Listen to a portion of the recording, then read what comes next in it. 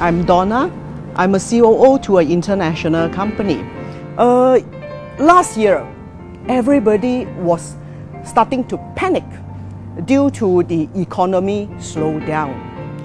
I was thinking to myself, besides cost reducing, what else can we do?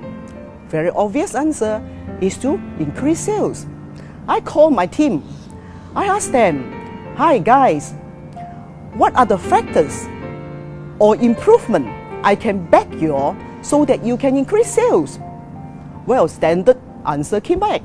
Oh, more discount, better trial lengths, better or more A&P. Then I asked them again, what is more important, or which one is the most important? Oh, all are important.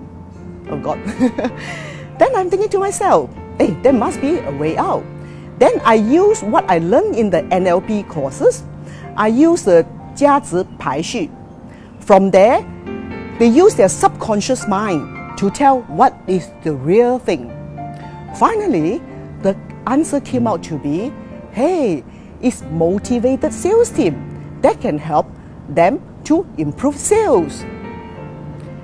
Then, what can motivate a sales team? The next question, right? Then, I go back to my NLP courses again. I use a balance wheel. That is the 平衡轮圈. They will do something like that. They will tell what they are now, what they want to improve, and from there, I found out what can motivate them, and that in turn will increase sales.